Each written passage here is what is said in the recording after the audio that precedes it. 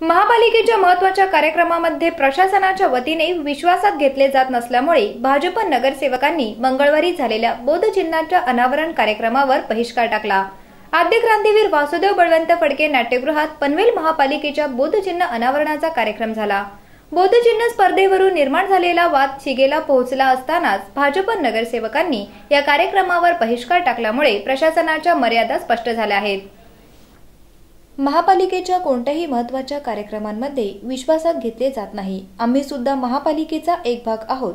शेवटी नागरिकांना उत्तरे आम्हाला द्यावी लागतात। यापूर्वी क्रीडा सामने घेण्यात आले तेव्हा सुद्धा आम्हाला काहीही कळविण्यात आले नव्हते असे भाजप नगरसेवकांचे म्हणणे आहे। त्यामुळे पनवेल महापालिकेच्या बोधचिन्ह प्रशासनावर सत्ताधारी भारतीय जनता पक्षाने बहिष्कार टाकला। लोकांच्या अपेक्षांचे प्रतिबिंब महापालिकेच्या कामकाजात यावे या हेतूने महापालिकेच्या वतीने मार्च महिन्यात बोधचिन्ह स्पर्धा घेण्यात आली। त्यात 248 स्पर्धकांनी सहभाग घेतला। सुप्रसिद्ध सुलेखनकार अच्युत पालव यांनी अंतिम बोधचिन्ह तयार केले।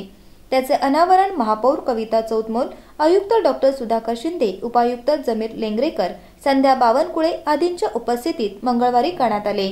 मात्र सत्ताधारी भाजपचे सर्व नगरसेवक उपस्थित नसल्यामुळे कार्यक्रमात रंगत आली नाही।